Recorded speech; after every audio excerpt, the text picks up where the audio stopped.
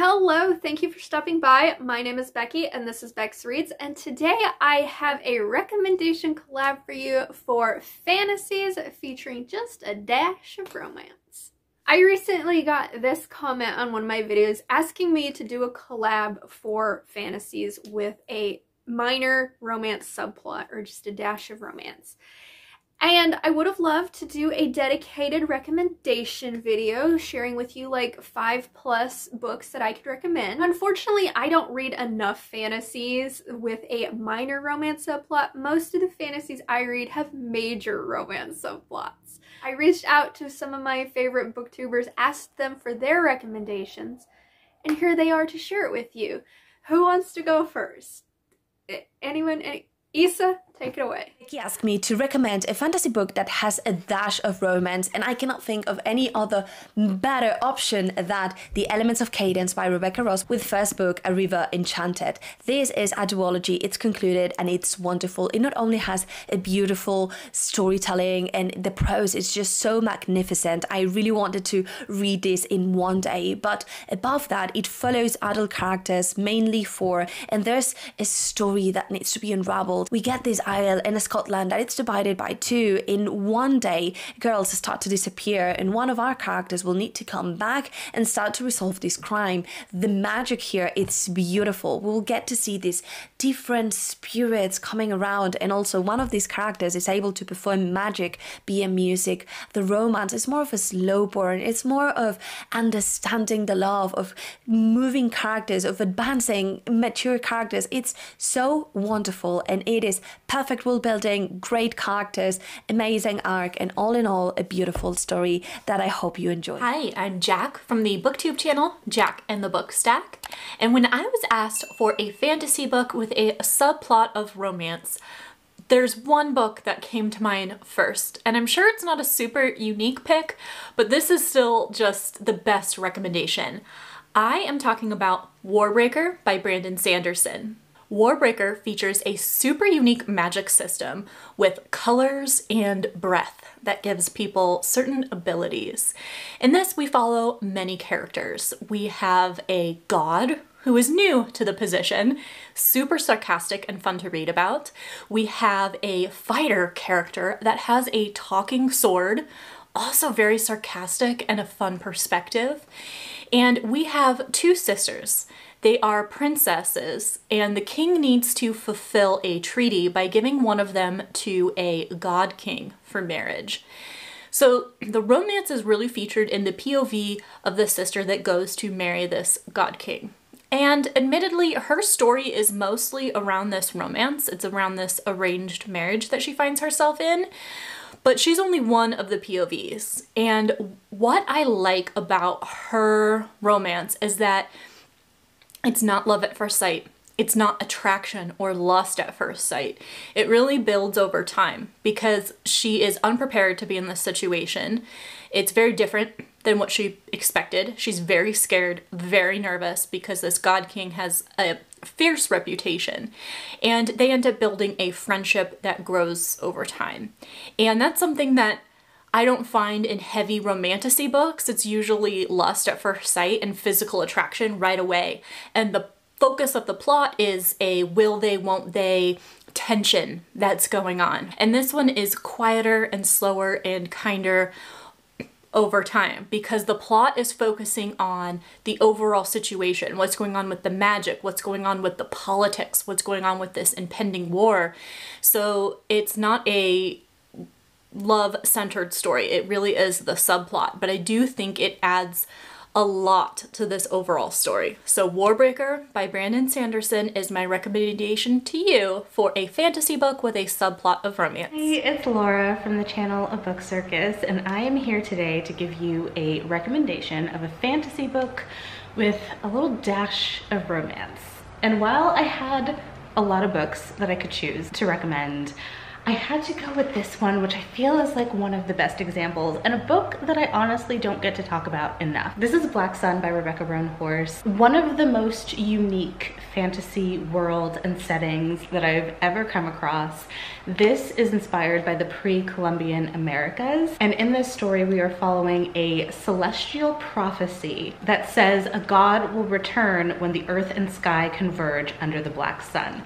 So we have this countdown element to this major celestial event, this eclipse, where God is supposed to rise and lead their people. It's filled with portent and prophecy and political intrigue and destiny, and of course there's also a romantic subplot.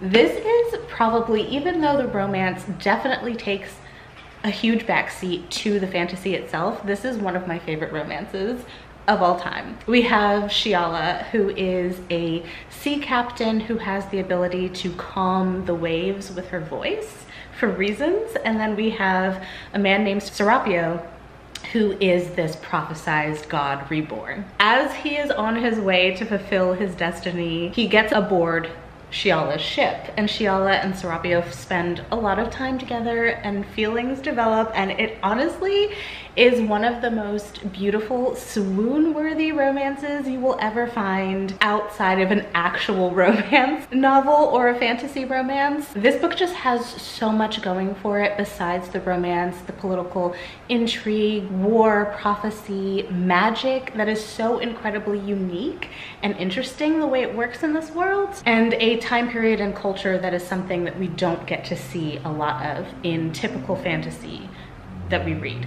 So, highly recommend Black Sun by Rebecca Roanhorse. It is one of my absolute favorites. Hi, my name is Kristin from the channel Kristin Craves Books. And as soon as Becky asked me to recommend a book that is mostly fantasy with a dash of romance, I knew I was going to talk about Ashes of the Sun by Django Wexler. Friends, I'm Covers with Cassidy, and thank you so much to Becky for asking me to be a part of this collab. I definitely like my romantasy, but when it comes to my fantasy, I definitely like it to have a little bit of romance and not a lot of romance. So this was the perfect time for me to shout about one of my favorite series. The Burning Blade and Silver Eye trilogy by Django Wexler. The first book is Ashes of the Sun. I looked through my shelves, but this is the winner. It is the one that came to my mind first. It's one of my favorites. It is actually fantasy sci-fi, so if that is something you're looking for, pick this up. It's so good. This follows two siblings. Each sibling does have a dash of romance in it, just a dash. But the main storyline of this follows the siblings and the sibling dynamic and the sibling relationship, as well as the plot of the actual story. The relationships are just in the background. In this we follow Maya and Geyer, who are two siblings who are separated when they're quite young. At 5 years old, Maya gets sick and the Empire comes and takes her away in order to heal her. Maya then grows up within the Empire, being indoctrinated into their way, and Geyer hates the Empire for taking his family away from him, and he grows up in the rebellion trying to take the Empire down. And at some point they are definitely going to cross paths again. And we get both of their POVs, and they both have romances, but in the sister's POV, it's the same romance throughout the book. It's very slow burn. It's a sapphic romance. It starts off really sweet, and then we see how they have this really strong friendship that becomes something more, and the feelings they have for each other, and first time love, and all that kind of stuff. There's a lot of politics involved, a lot of fantasy elements, a lot of sci-fi elements. It obviously has that Star Wars thing going for it. I hope that if you pick this up, you love it just as much as I do. I don't think you can do better than reading Ashes of the Sun by Django Wexler. Hi, my name is Whitney from the channel Tipper's Den. I'm very happy to be part of this video. I have 3 suggestions for fantasy where romance is kind of on the back burner. It's not very prevalent. I couldn't decide, so I went with all 3 because they're very, very different. The first one is a YA, more magical realism than true fantasy, and that is The Prison Healer by Lynette Noni. And so in this one, you have a prison healer. There's a rebel queen that ends up at this prison, and the prison healer is tasked with keeping this queen alive so she can face these elemental trials, but she's very sick, so the healer ends up taking her place. There is the potential for a romance throughout the book, but nothing really progresses until the end of the book. I don't know, this is the first in the series. I haven't read the rest of the series, so I don't know how prevalent the romance is in the rest of the series, but this first one, it is very much on the back burner. It's just kind of that potential Really, really enjoyed this one. The next one is more of a cozy fantasy, and that is Emily Wilde's Encyclopedia of Fairies by Heather Fawcett. This is just a fun, light, cozy, and I absolutely loved it. With this one, you have Emily, and she's kind of a scholar, and she's creating this Encyclopedia of Fairies, but there's this fairy type that she goes to study because she doesn't know a whole lot about it. Her potential love interest is somebody else from like the university and such, and again, nothing really progresses till the end. It's just kind of that potential, and the banter between the two characters is really, really great. So I really love that one. And then the last one, if you're looking for more classic fantasy, I would recommend The Priory of the Orange Tree by Samantha Shannon. This one, the romance is probably more prevalent in this one than the others I recommended. The East, I believe, is the ones that they like dragons. They have like more like water dragons and such, and the West hates dragons because there was this dragon who basically caused a lot of chaos and destruction, and he's about to rise again, so all these forces are having to come together and work together to kind of stop him. And yeah, like I said, there is more romance, but it's more on the back burner. Like, the plot of the story is definitely in the forefront. And that is it from me. Those are the 3 books I recommend. I hope if you do read any of them that you enjoy them. Everyone, this is Coffee with Cady coming at you from the end of my workday. Becky kindly asked me to contribute in this collab video, and so I wanted to share with you a fantasy book that I really, really love. But it only has a minor romance subplot, but that's not the main point of the book. And I'm shockingly going to be sharing an urban fantasy book with you today because I think this book does not get enough hype, for one, but the second thing is that I've really, really enjoyed this book and I haven't talked about it on my channel a lot. So I wanted to recommend it because I really did love it. I ended up giving it 4.5 stars when I read it, and it was kind of my thing, but we'll get into it. So the book that I would recommend for this would be We Could Be Villains by Megan McLeod. This is a urban fantasy book. As I said, this is more of the superhero genre. You're following Rosemary, who is an ordinary girl, and she's living an ordinary life. She is a huge fan of the Vigil and Anti movies, which is basically like the Marvel universe in our world. There's just so many movies, and you just get really into it with all of the different movies and how they tie into each other and all the different characters. And she's super, super into it and the biggest fangirl ever. But then one day she starts to wonder if these are real instead of imaginary movie magic type situations when she thinks that her favorite villain from one of the movies is stalking her. There are mystery elements, there's the superhuman ability elements with the superheroes, because actually all of the situations are real and the government is just using film to cover this up as a real thing, and they're saying it's movie magic to explain it away and made these superheroes like actors, etc., which is a really, really interesting premise. So she gets stalked by this super villain Ironfall, and he blackmails her, threatens her, and says that if she doesn't help him take over the world, he will kill her family. And so she ends up getting wrapped into this whole situation where she's trying to kind of play a double agent, she's trying to spy, she's trying to keep her family safe, but she's also uncovering a lot of nefarious plots and shady government things, while also maybe potentially falling for the villain.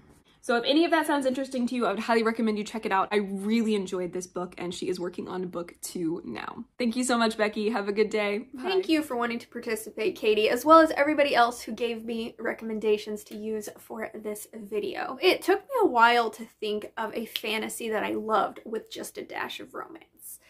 I had a few, very few, but the one I ended up selecting to share with you is The Lights of Prague by Nicole Jarvis. This is a historical fantasy.